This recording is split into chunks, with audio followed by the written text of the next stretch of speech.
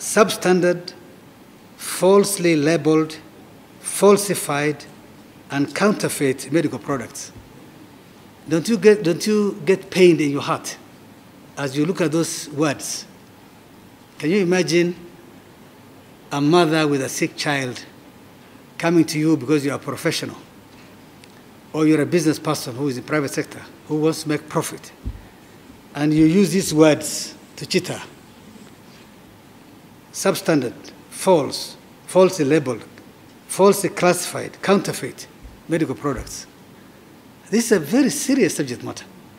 So it couldn't have come at a better time for us to discuss this and for us to be able to address this seriously with the seriousness it deserves.